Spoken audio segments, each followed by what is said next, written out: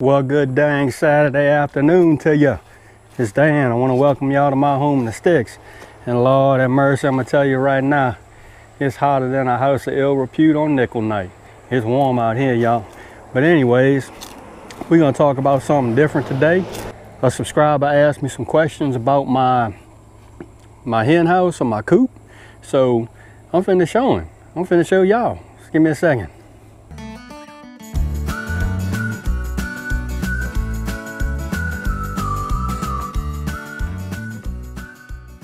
Alright y'all, let's rock on into it. Carl and Dawn Homestead had asked some questions about my coop.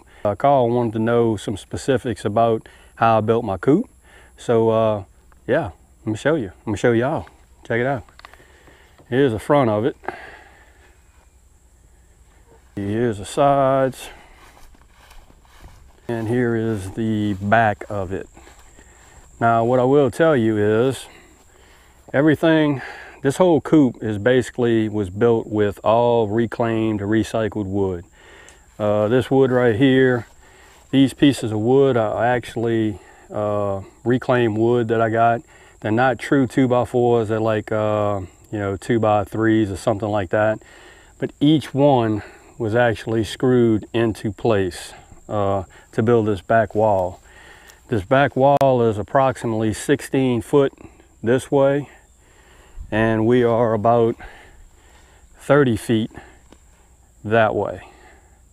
And the height is I want to say 8 foot. I basically put this door together with some scrap wood that I had, and I have some chicken wire that's all the way around the sides of it, and all I did was just staple that into place just to hold it there. Over time it starts to lose its tautness, but that's cool. It keeps everything out. And the bottoms again are all reclaimed wood, and I want to say I made the bottoms I think 2 feet tall from the ground to here. I want to say it's 2 feet. And what I did for a little bit of extra protection was I actually put the chicken wire down and stapled it to this board right here, and I actually sandwiched the chicken wire with another piece of 2x. And this is a sure enough do-it-yourself homemade chicken coop. See, there's my latch. Had a piece of 2x because it wasn't matching up, so I just screwed it on and put a just regular latch on there. Let's go on the inside. Hey girls. Hey Henry. I don't know why you so skittish. The only thing that I pretty much have invested in this chicken coop money-wise are these poles right here. 4-inch poles, 8 foot, 4-inch in diameter, that is. 3, 6, 9, 12 of them.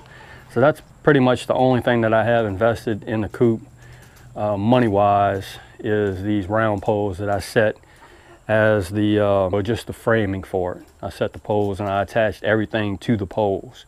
The chicken ladder, the roosting ladder is scrap wood that I made. I had those nesting boxes for a while. As you can see, they're kind of dirty, but anyway, those guys were actually mounted on that back wall, but I found that they like to get on top of it and they were sliding off and just doing all kind of crazy crap, pooping on it, stuff like that. So I moved it down there and they seem to be liking it, and they all get up on that roosting ladder pretty good. That is a 35-gallon trash can that I actually put some 3-inch 90s in, and their feed is on the inside of that, and they just basically stick their head in there to eat. It helps with the waste of the food because they actually have to stick their head in that hole and eat. You know how chickens are, they like to get in there and scratch stuff out if they can, and that eliminates that. That worked out pretty good. I had a few people, Carl and a few other people, ask me about the 5-gallon buckets that I use to water my chickens. So let me show you. Those are just basically Tractor Supply. You can use Walmart, you can use any 5-gallon bucket. But I will tell you is I do use food grade containers. See right there? I don't know if you can see it. If you are gonna go this route, I would just go ahead, and if you have the means, just go ahead and buy a food grade 5-gallon bucket. They're about $1.75, $2 more than just a regular container. It's good for me to know that I could actually put food or water or whatever I want to do to feed my animals in that 5-gallon bucket and not have any problems. What I have done is, this right here is a 3/4 inch bulkhead fitting, and I have some 3/4 coming out to a T, and then of course some just stretches of 3/4 with some caps. And on the other side I have the watering nipples. A shot of this. Well, let me use this one because this one's easy to open up. Let's see if you can see it. 3/4 inch bulkhead fitting with a, I don't know, 4 or 5 inch piece of 3/4 on the inside. Thus far, I will tell you that this watering system has worked out really good for me.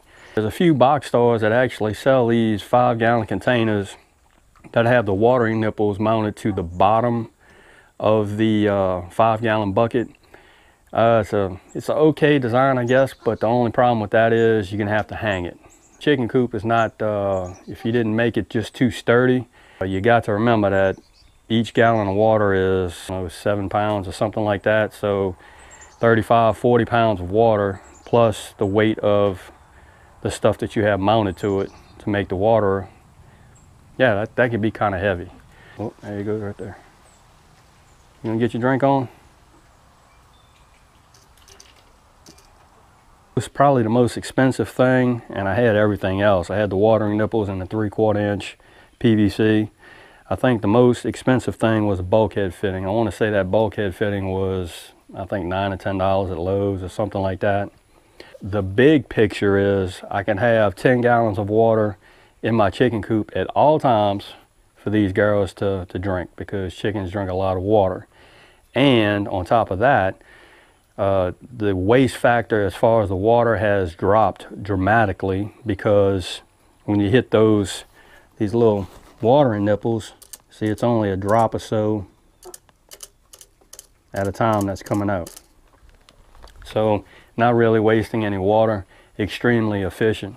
Say that I fill these water containers up maybe once a week, sometimes twice, depending on if it's hot or not. I actually went ahead and used some goat panel on top of this. It's a good collector of branches, you know, with all these trees and stuff. I need to get up there and get those down.